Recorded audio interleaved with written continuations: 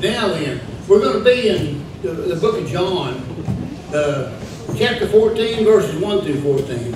I've been thinking about this, and so many things that's been bothering each and every one of us, or all of us, at different times in our lives. And how strong is your faith? I mean, we faced a lot of wolves, haven't we? Faced a lot of trials, and faced a lot of troubles that's come at us. A lot of barriers. So, and what is faith? In Hebrews 11:1, before we get started on the text, this is so important to me, brothers and sisters. You've got to have faith. Faith is the substance of things hoped for, the evidence of things not seen. Now that sounds like to some that say, well, if I can't see it, well, how could I have faith? Because Jesus Christ says He's coming back. Jesus Christ sent the He is the Holy Spirit, sent it to us. We have faith. We can't see the Holy Spirit, but we've asked the Holy Spirit to be indwelled in us, have we not? Amen? His promises are strong and His promises are kept. Faith is one of the most important attributes of our entire life. When we put faith in Jesus, we have access, that's what I like, to eternal life. Without it, scratch that. It's our faith that determines our destiny. And how do you love the Lord? Do you love Him with all your heart, your soul, your mind? Do you love Jesus Christ? I do. He's my Savior, my King, my God, and I love Him. I love my God. It's our faith that determines our destiny. However, sometimes faith ain't too doggone easy. I got to tell you, we are of the flesh, and we're going to have some fear.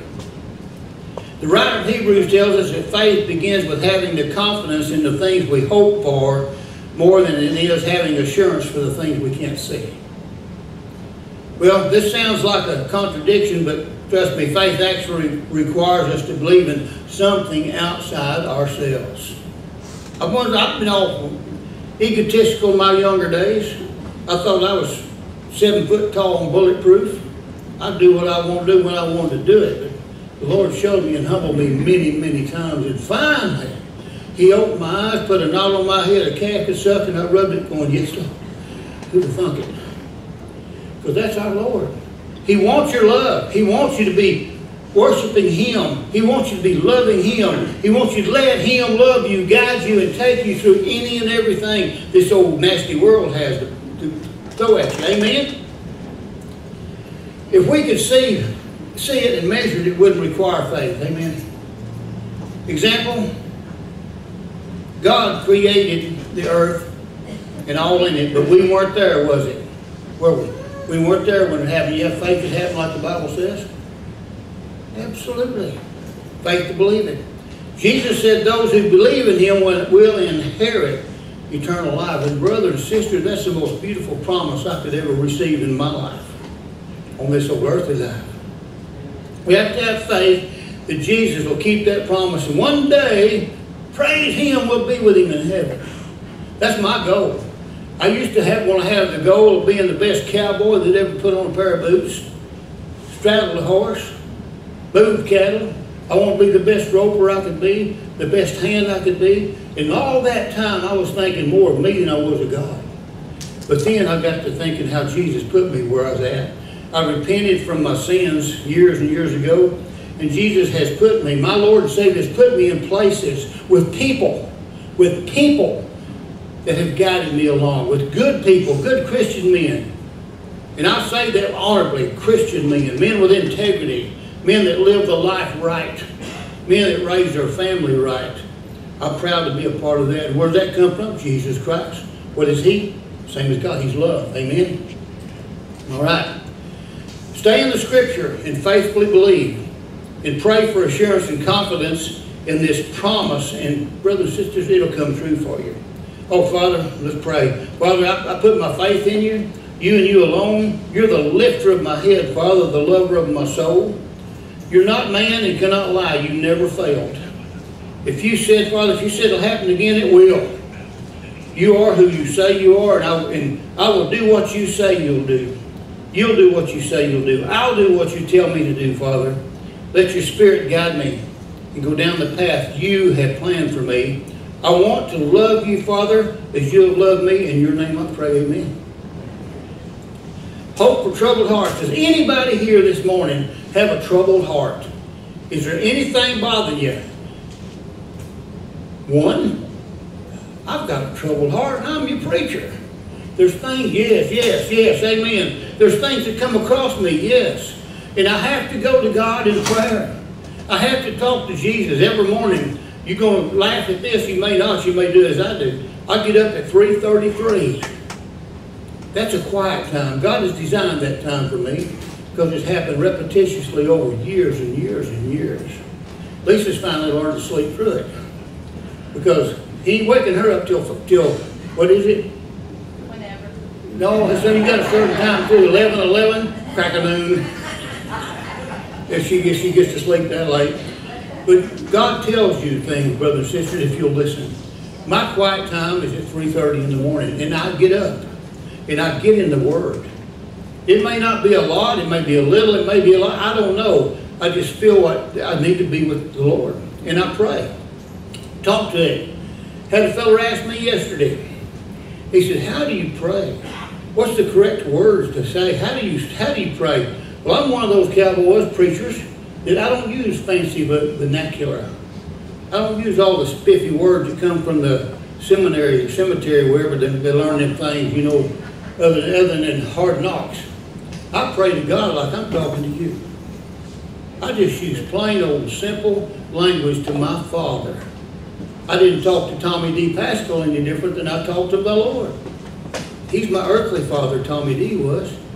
But Jesus Christ, God is my earthly Father. So you don't have to get fancy, no bells and whistles. He hears your prayer. He can read what's in your mind and your heart. He sees into you. This is a sobering thought. As you're sitting here looking at me, as I look at you, Jesus Christ looks at you, but He can see deeper than I can. He sees inside of your heart right now, this moment, all moments, until your life on this earth is gone. And I want to read 14, 1 through 14, because I'm going to refer back to these verses in a little bit. If you have your Bible, John 14, 1 through 14, and Jesus says, let not your heart be troubled. You believe in God, believe also in me. Yes, in my Father's house are many mansions. If it weren't so, I would have told you. I go to prepare a place for you, and if I go and prepare that place for you, I will come again and receive you myself, that where I am, you also may be. And where I go, you know, and the way you know how to get there. How to get there is not written, that's what we're talking about. And then, old Doubting Thomas, you remember the apostles? Thomas was one of them, Doubting Thomas. He said, Lord, we don't know where you're going. How can we know the way? Well, Jesus looked him right square in the eyeballs. And He said, I'm the way, the truth, and the life. No one comes to the Father except through me. And I know Jesus looked at him. Because Thomas asked him a question. And Jesus, well, he'll give you a direct answer. That's our Lord. And in verse 7, if you had known me, you would have known my Father also.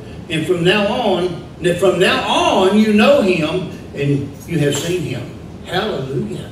He's telling the disciples, you want to know what God looks like? You want to know what He looks like? You see me, you see the Father. That should have made them feel assured. Amen?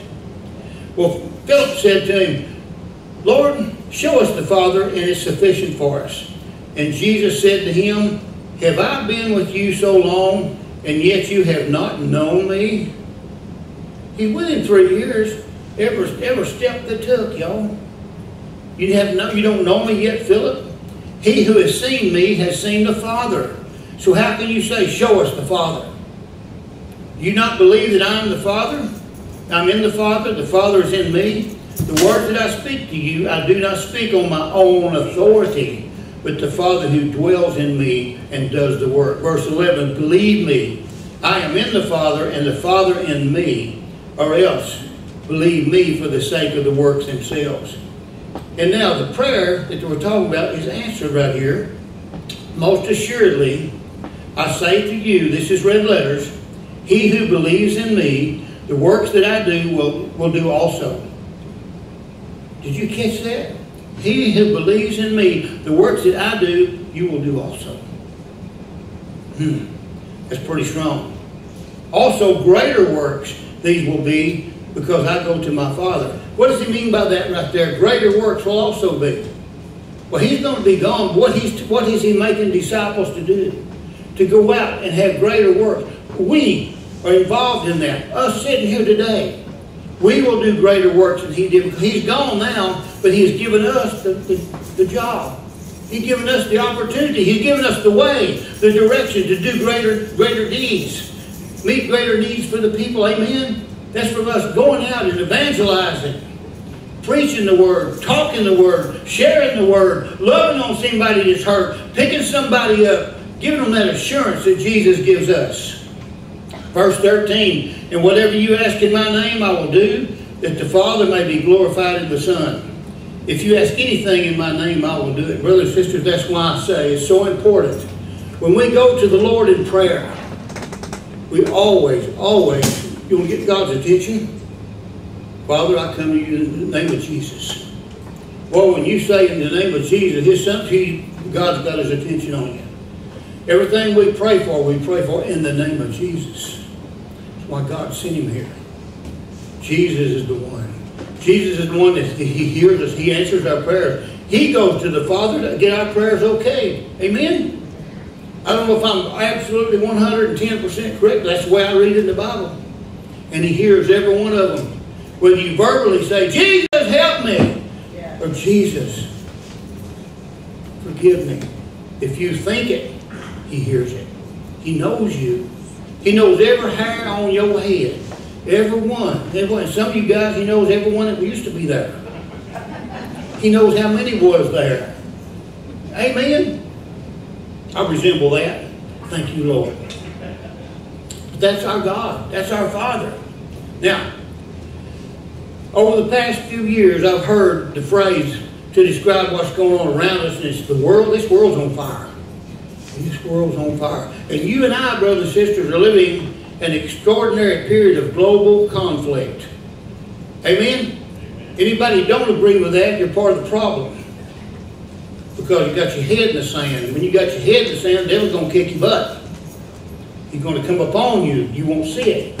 So we need to wake up and listen to God's words. Amen? In Europe and Russia, we hear this on the news all the time. Russia and Ukraine are in the midst of one of the continent's deadliest wars since 1945. So they tell us on the news. In Africa, the last few years has seen some devastating wars in Ethiopia and the Democratic Republic of Congo and South Sudan. So they tell us. In the Middle East, of course, there's Israel's record-breaking bombing of Gaza and the unfolding crisis in Yemen, to name a few that I've been studying on. Things are happening globally. A political scientist at the University of Chicago wrote in the Atlantic that we are in the midst of not a war, but a world war. That's the spiritual war we're talking about, brothers and sisters. It's here. It's here. We've been in wars before, but we have to look, read between the lines, connect the dots, get in the Word of God and prepare ourselves. Amen? The climate crisis, inflation, political polarization, that's a recipe for troubled hearts. If you think long, you're thinking wrong about this stuff. You don't let this indwell into you. We go to God. We go to God for our protection, for our knowledge, for our direction. Because right now, people are anxious, amen? They're depressed. A lot of them are depressed. A lot of people are purely stressed out. Amen? What's going on in our world? What does the future hold? That's questions that most of us wrestle with on a fairly regular basis. And now I'm going to share a little something with you. You might not have thought. Same questions the disciples were wrestling with. Just a different time. In our lesson this morning, chapter 14 opens with Jesus seeking. He's seeking to reassure his disciples. Because what has he done so far? He's washed their feet. Amen? He's washed their feet. He predicted that Judas would betray him. And sure enough, Judas slipped out in the night with evil intentions, I may add. A stinking little booger. going to betray our Lord and Savior Jesus Christ. But Jesus knew that. He knew that. And He let things work out because of His glory for what He had intentioned for us in a later time. Jesus told His disciples He'd be with them in just a little longer, and where He's going, they can't come yet. He didn't say yet, but He said they can't come. He's also foretold Peter of His upcoming denial. Can you imagine the Apostle Peter said, Lord, I love you. I love you. I love you. He says, you do love me, Peter? He said, yeah, 3 times. Well, Peter's getting pretty bowed up about it, swelled up. He said, you know what? For the rooster crows in the morning, you'll deny me 3 times. For the rooster crows 3 times, you'll deny me. I'm sorry. Well, on about daylight, a little before the rooster, 3 times. Where was Peter? He done skedaddled. He done hid out. He denied Jesus Christ. Well, no wonder the disciples are troubled, because the ground is shifting beneath their feet, amen, when all this is happening.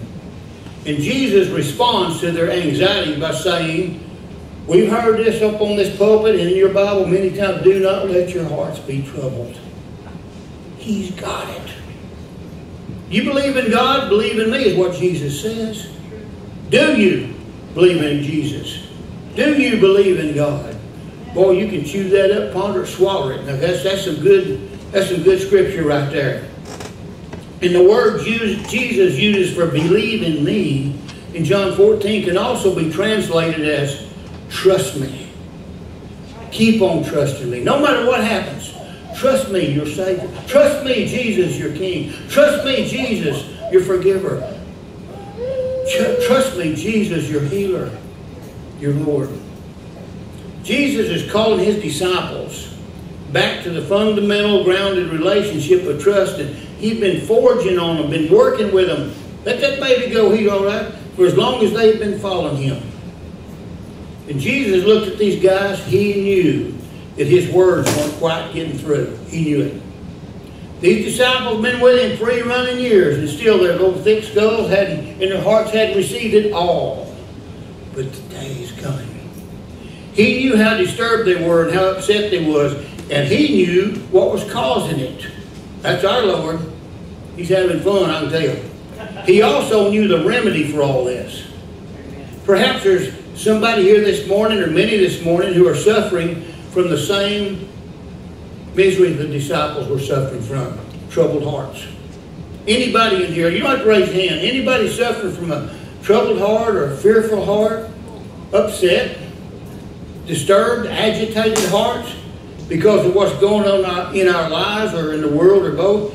Jesus knew the disciples were afraid of what's coming. Here's where I might hit a nerve. They were afraid of what's fixing to happen. They were afraid of what's coming down the pipe. They were afraid of death. They're human flesh right then, amen? Afraid of death. I'm going to ask you a question. If you feel brave enough, raise your hand. If you don't, if you want to pray about things, are you afraid to die? No. Right now. Are you afraid to die? Do you have hesitations at all? Or if the Lord is within you, and you're within the Lord, you should not be afraid to die. Taylor Pascal's not afraid to die. I've looked death in the eye before. I'm not afraid of it. I have a relationship with Jesus. And that's the only way we're going to get there. One-on-one with Jesus. Not one-on-one as a group with Jesus. One-on-one, you and Jesus. Amen. That's the Savior. That's what the Savior wants in us, brothers and sisters. They were afraid that they, with Him, were going to be executed. Now, Jesus knew He was going to be executed. He went on with it anyway. But they were afraid of the same thing. They knew about the opposition that had grown against them in Jerusalem. The bitter, bitter hatred of the Pharisees. And their determination to eliminate Jesus and all His followers, the disciples, the apostles. And they knew they were in danger, so their hearts were troubled. But listen, more than the physical danger to themselves, they were fixed on His words about leaving them.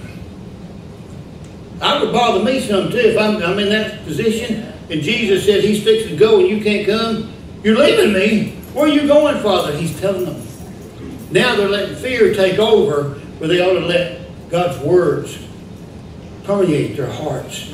Because this struck terror in their hearts, thinking they're going to be separated from Jesus. They'd have to go on living without him, and that was unbearable. He'd been their sole protector, their sole confidant, their Lord, their Savior. They've learned about this. Jesus says to them again, don't let your hearts be troubled. You ever seen anybody so calm and easygoing as Jesus Christ, unless he was clearing the temple of money changers? He could get mad. He can braid a whip and go popping bats as good as anybody. But he did that in the temple. But all the other times, terror was before him. Troubles were before him. He was calm because he knew. And he had advice. He had words for his people. When I was a kid, I had a reoccurring fear in my life. See, my parents, they had me when they was pretty young. But even at that, when I was about the size of my grandson back there, he's 6, I got to thinking, what am I going to do if my mom and daddy die? That bothered me. That bothered me a lot. And I was just afraid I'd have to live life without them.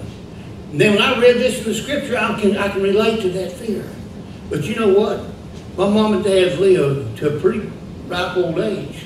And I got to be with them all that time. Now, when I graduated from high school and got out, and when I was 18 years old, my mama couldn't stand the thought of not having no kids there. Little did she know she'd have 2 wagon load of grandkids later. But when I was 18, she adopted a young girl. Her name is Tanya Renee. As far as I'm concerned, she's just as much my blood sister as it could ever be. She's my family. Mom got her. I don't know how old Mom was then. She was 19 when she had me. I was 18 years later. So she got her a new daughter. Adopted this young girl, beautiful young girl. Sometimes she's a little snotty. Big brother has to take hold. But the love was there. And Mom and Dad lived to be that older age, and I was worried about that. It troubled my heart as a kid. I even had nightmares about it. And thank you, Jesus, they lived till I was grown and they could see their grandkids and some of their grandkids. God is good. God is good. He says, do not let your hearts be troubled. Let's look at them 3 words. Do not let. The words do not let indicates that the disciples can do something about their problem. You can do something, brothers and sisters. They held in their own hands the key to their release from heart trouble. Burdened heart. It's possible. They could let it happen or not let it happen. We are under the authority. We are under Jesus. Amen. I think Jesus is saying that to all of us in this room as well. There's a way out of our heart difficulty. The distress and anxiety that concerning both life and death, Jesus gives the answer. Keep on trusting me. My Father's house has many rooms. If it weren't so, I'd have told you that I'm going to go prepare a place for you. I wonder what my cabin looks like. I'm still thinking, I love cabins. I don't care if it's a mansion with golden floors. I want to be with Jesus, but I'm thinking he loves me too. And somebody, he's the owner of 1,000 cattle on 1,000 hills. Maybe I'll get to be one of them cabins out there in the pasture. Who knows what blessings, what glory God's going to give us. And he said, if I go to prepare a place for you, I'll come back and take you to be with me, so you can go where I'm going. And you know the way to the place where I'm going. And it's kind of funny because Doubting Thomas, he took that quite literally. Here he goes again. He wants directions. He'd like to get a road map. If there was such a thing as GPS coordinates back then, he'd probably want some of that. But that's Thomas. He said, Lord, we don't know where you're going, so how can we know the way? I wonder if he put a dadgummit at the end of that. Probably not. I'm just thinking like Taylor would talk. But Jesus responds, saying that he himself is the way. He says, I'm the way. He says, I'm the truth. He says, I'm the only way, and no one comes to the Father except through me. That's Jesus' words. And this statement by Jesus is a bona fide, dyed in the leather, hard concrete, tied hard and fast promise. He won't tell you something that's not a promise, and he'll keep it. Jesus himself is all they need. There's no need to panic. No need to search desperately for a secret map. Jesus says, if you really know me, you'll know my Father as well. Well, in Greek, this statement is a condition of fact, meaning that the condition is understood to be true. If you really know me, and you do, you know my Father as well. Do you know Jesus? Or do you know of Jesus? Let's ride on that horse for a while. We'll get back to that later. There can be no misunderstanding, Jesus adds. From now on, you do not know him and have seen him. When he leaves, you do not know that he's not going to be here. You know he's not going to be here, but you have seen Jesus Christ. The disciples have, the apostles have. Amen? So he says, if you've seen me, you've seen the Father. Now Jesus went up to be beside his Father, and he had promised us a helper, the Holy Spirit. That's a promise made, a promise kept, and a promise happening right now. But you know what?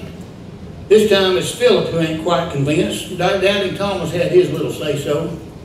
And Philip says in verse 8, Lord, show us the Father, and that'll be enough for us. What? And this has been the mission of Jesus, to make known the Father, to reveal who God is and what God is like. Don't you know me, Philip, even after I've been among you for such a long time? Jesus asked. Anyone who has seen me has seen the Father. How can you say, show us the Father? Look here. You see me, you see the Father. I'm sure Jesus didn't do all the antics that I used, but I want to stress this point. He was serious. He was serious. How does that make you feel, brothers and sisters? Does it calm your heart any knowing these scriptures are true? It does, man. Not having a troubled heart shouldn't be seen as a promise of a trouble-free life, though. Because we're going to come down with things like cancer. We're going to come down with things like pneumonia, heart attacks. We're going to have things that the enemy puts upon us. We're going to have troubles financially. We're going to have troubles in our marriage. We're going to have troubles forgetting the past, which we have been forgiven of.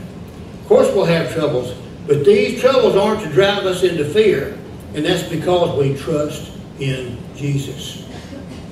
Jesus wants us to know, brothers and sisters, the only thing that should trouble our hearts is separation from him. And his words about preparing a place should take care of that. I'm looking at, okay, I'm going home, no separation ever again. For eternity. You might be thinking, what do you mean by that, Tater? Well, Jesus tells the disciples and us something important about where he's going. And he's going to the Father. He's going to God himself. And to the Father is more about a relationship than it is a place. Relationship. Y'all keep that word in your mind. Relationship. You can be married and go to a house. You can have your home. But that relationship is more than that home. Amen? That relationship between two is more than a place or a location. The many dwelling places aren't about changes in geography, but changes of heart. That's what he's talking about. It's an ongoing thing because it's already happened as soon as we accept Jesus Christ as our Savior and begin to trust in him. Amen? Amen. But it's a future of hope as well. Again, we understand the disciples are unsure about how to get to where Jesus is going, but he assures them that he is the way. He's the way. He is the path. He's the road to get to heaven. The way means the way of life. Trusting in Jesus is the way that leads to the Father. Trusting in Jesus is the way of life where transformation happens in us. Trusting in Jesus changes our hearts from troubled hearts to peace-filled hearts. I have a peace in me that if you don't know Jesus, you can't understand. I have a peace in me. I'm not worried about nothing. Now sometimes I get irritated and I get aggravated at things, but I'm not worried. I have no fear about what's coming because Jesus will take me, brings me to it, he brings me through it. And the one thing, this wasn't in my notes, but I want you to realize that you're not protected Even with a relationship with Jesus Christ, you're not 100% protected against what the enemy's going to throw on you. Because it may be death. Remember Job? God told Satan, do anything you want to my man, but don't kill him.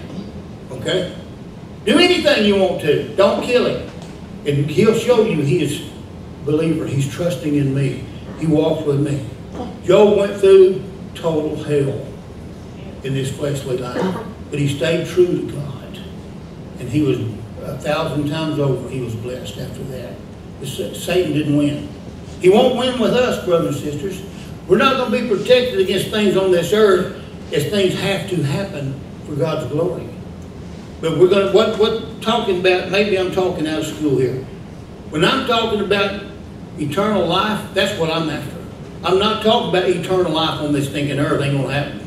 I'm not talking about being protected. I've been shot once. I'm not bragging. I'm just telling you I was in the wrong place at the wrong time. I've been shot. Knocked me down. I thought it was over with. It wasn't. But Jesus used that for an example for me to get up and rejoice in Him. Okay? And I wanted to lay hands on the boy that shot me. But I prayed for him. That's what Jesus tells us to do. Now, there's going to be a time when you have to stand up and you may have to take a life. Jesus has warriors. I want you to know this. People ask me sometimes, will soldiers go to hell for killing somebody? How many times in this Bible did Jesus send troops out? How many times did He send warriors out to eradicate evil? To take it out. Men, women, child, animals, the whole thing. So there's no lineage left of that evil. Amen. We fight when we have to fight. We stand up against Satan and his evil ways. Period. Jesus leads us to ministry. And that's what gives us hope in this mixed up and crazy world where everything seems to be on fire.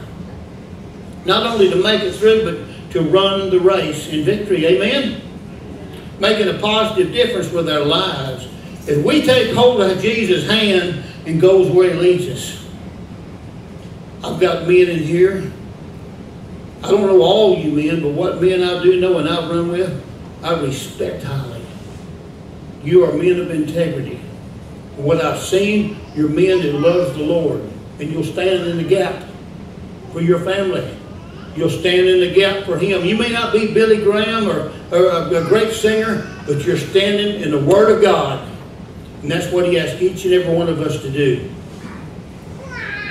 Whether it means going to the jails, visiting the prisoners, taking care of the sick, feeding the hungry, or giving a cold drink of water or a cup of coffee to someone who's thirsty. A great example is Operation Clifton this morning. Servanthood. Servanthood of those that can make it down there and helping people that need help.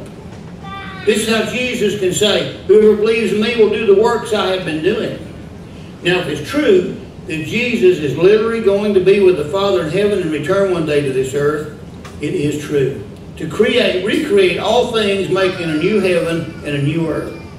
But in the meantime, He's also with us, leading us and dwelling in us. Amen?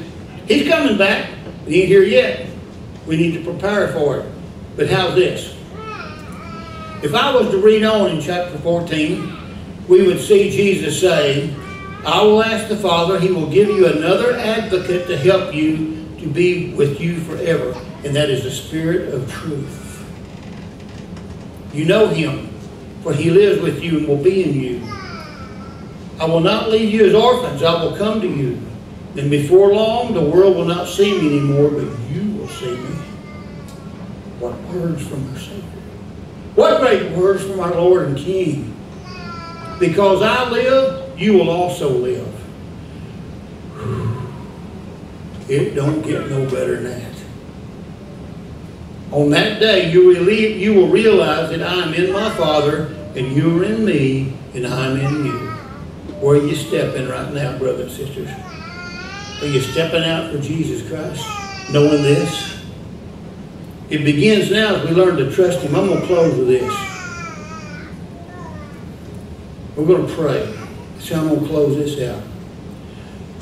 Lord Jesus, Father, our hearts are troubled, but we don't want them to be, and you don't want us to have troubled hearts. Amen.